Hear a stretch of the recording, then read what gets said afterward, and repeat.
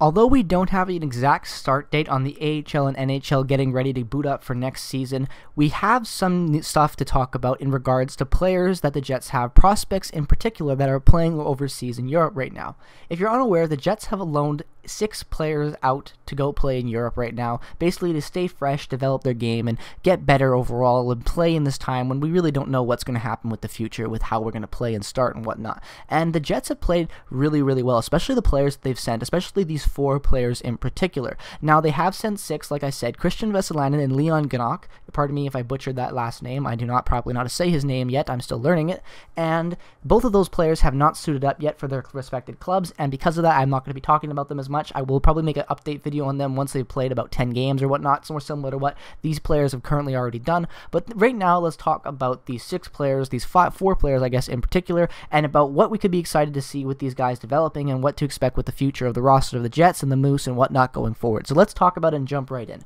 First player we're going to talk about is prospect goaltender Mikhail Berdin. Now, right now, Mikhail Berdin is playing over in St. Petersburg, SKA, in the KHL. He's played 11 games so far, and he's been very, very, very solid so far. He's got 5 wins, 3 losses, and 2 ties, with a save percentage of .917, a goals against average of .252, actually his best goal average since playing on the Moose for 23 games back in 2018-19. So overall, he's playing pretty well. His game is forming really nicely, and he's starting to look more and more like that backup goaltender, possibly even a starting goaltender within the future of his career. Now, it's really interesting to me that the Jets have this situation, because a lot of Jets fans that are older, have been with the team for a long time, know this exact feeling. We had Eric Comrie and Connor Hellebuyck. We thought we were going to have an all-star, really young goaltending tandem. We thought we were going to be in a really good position, similar to what the Canucks had been in the past. It looked like it was a good overall position to be in with good goaltenders. Yet we've seen what's happened with Vezina winner Connor Hellebuyck and mediocre AHL fringe starter Eric Comrie. So let's hope for something better in Mikhail Berdin. Overall, I love the way he plays the game. I love his approach to it. He's a very entertaining goaltender to watch, as most Moose fans that watch him a lot will know. And he's just a fantastic guy, good locker room presence, and he's playing really well over in St. Petersburg right now. But yeah, fantastic goaltender prospect that the Jets have in him, and I'm really excited to see what he can do. Definitely happy that they brought back Laurent Brossoit for the next season. I think if we give him the reins in the Moose, regardless of when they play, when that starts, I think if he can start this year in the Moose, show that he can do pretty well as a starting goaltender in the AHL, I definitely could see the Jets bumping him up to a backup position for Connor Hellebuyck within the next couple of years. I definitely think this kid is going to make a big impact on the roster for tandem-wise and backup goaltender. I'm very excited to see what he can do at the NHL level, and I'm very excited to see what he can do in the KHL right now, continuing on with his career with St. Petersburg right now, and also looking forward to what he brings to the Moose after his tender with the St. Petersburg SKA in the KHL is over. Now, the next prospect we're going to be talking about is David Gustafsson, a center out of Sweden. Now, he was taken back in the 2018 draft, 60th overall in the 2nd round, and so far he's playing in the Swedish 1 league. I don't know that much about European leagues with the names and divisions, so excuse me if I am on that, if that's not the right name. I'm just basing it off of what I'm looking at. But so far in 10 games, he's put up 2 goals, 6 assists for 8 points, and 6 penalty minutes with a plus-minus of 0. Now, that's very nice to see, and it's very encouraging to see. In 13 games with the Moose I guess I should say the COVID season before it was canceled, he had 2 goals, 5 assists for 7 points. So definitely looking interesting to see with Gustafsson, to hopefully see him develop more. I would definitely love to see him coming into the bottom 6 in a couple years. The Jets have a ton of really, really good bottom 6 players, and they have been producing that for a while. And Andrew Kopp, Adam Lowry, Brendan Tanev was another guy who I thought definitely played well and developed his game well as a undrafted rookie, and came in and started to play very well with the team before he left and went to Pittsburgh on that big contract. So it's good to see the Jets having this rotating carousel of young possible prospects that they can interject into the lineup whenever they need to, if injury or regardless of what the situation is where they need a body to play. I'm really high on Gustafsson. I definitely think he could be one of the better centers and better prospects we have for that bottom 6 role, especially if Adam Lowry does eventually leave the team, either in expansion draft or free agency, depending on what the direction of the team and if they want to keep him around or not. I hope they do. But yeah, Gustafsson looks like he could be a definitely good prospect. He's playing very, very well. He's definitely a very hard player on the boards. He goes in very hard. He wins faceoffs. He digs in deep. He battles for the puck very well. He gets into the dirty places in front of the net. He gets good tip goals. He can read plays well. He's pretty good at passing it well and moving the puck, which is something you always want to have in a puck-moving center. Puck-moving centers are one of the most key aspects of a team and how well they can enter the neutral zone and maintain puck possession. If you have a good center and good puck control moving through that neutral zone, that's exactly what you want with in a lineup of forwards, and I think that Gustafsson working on that, developing it even more in Sweden right now, coming over to the A, I think it could be very beneficial for his game. So definitely a good start to see with Gustafsson. Hopefully he can build off of this and continue it going into the full year with the AHL, hopefully next year, and very excited to see what the future of David Gustafsson's NHL career will be with the Winnipeg Jets.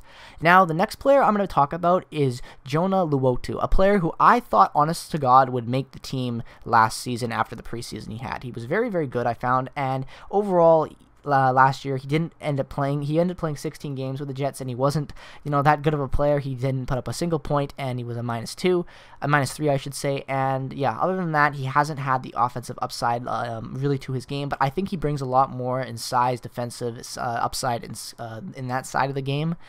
Good penalty killer, a good player to just have on your team overall. Another good prospect. So far, though, in 10 games, like I said, I'm getting into, he's playing in the SML Liga League for Helsinki, and in 10 games, he's put up 2 goals, 2 assists for 4 points. And so far, he's playing pretty well. He's not getting that much playing time. He's bouncing around in their bottom 6 right now, but it's good to see him getting more time and playing. I definitely expect him to work on his game more, and he could be another surprising piece to the puzzle of the bottom 6 carousel that the Winnipeg Jets have in prospects, like I just mentioned, for their forward core. They have a lot of guys like Luotu who I feel like are like a couple steps away, a couple years away, developing their game to getting to that bottom 6 spot, and it's good because although they don't have as much trade value as I would say because they don't have NHL proven experience, it's good to have guys like this just like to plug in. Like I've said, injuries do happen, especially with the Jets, it seems, and it's good just to have guys like this. And so far he's playing well. 10 games, 4 points. Really can't complain with the bottom 6 minutes. I'm looking forward to see what he can do.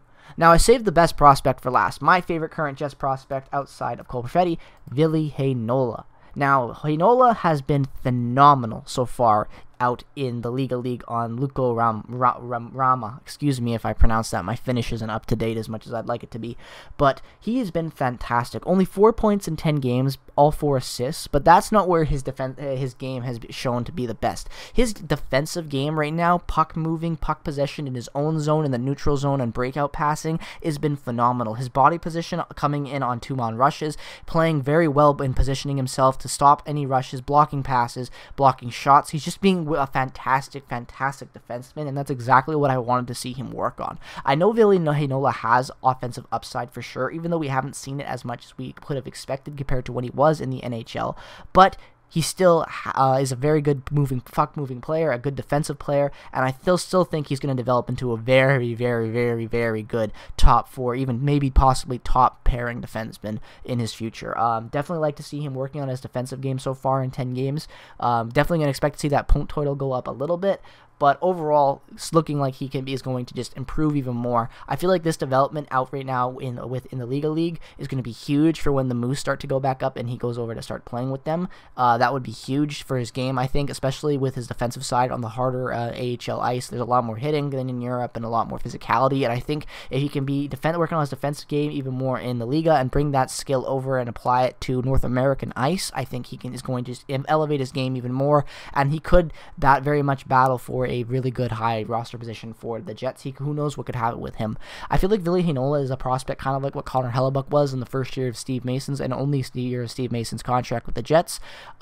He was not expected to Connor Hellebuck to take the reins yet, and I feel like Heinola might just be that type of guy. He's not expected to be that all-star defenseman yet, but I really do think that he's going to just break into the league hot, and he's going to be breaking out running and not going to stop for the rest of his career. I really have a lot of hope in Heinola, and I've just seen, off of what I've seen so far from the clips and highlights of him playing right now in Liga, I definitely think that this is going to benefit his game a lot. But that basically wraps up the 4 big prospects playing currently right now out of the Winnipeg Jets prospect pool in Europe that have been loaned out to these European teams. What are your thoughts on their game so far? What are your thoughts on their development and stats? Let me know all of your concerns, thoughts, and theories, trade rumors, whatever you want down in that comment section below. Love seeing all your guys' comments and stuff like that. So thank you so much for all the support on the channel as per usual. And I just want to say right before we quit in this video real quick, if you are new to the channel and a fan of hockey, definitely consider dropping a subscription. We're going to be covering a lot more teams and a lot more hockey related news in the future once this starts to get more information about next season and when we can start starting to build an idea of when we can actually pinpoint a start of the season. So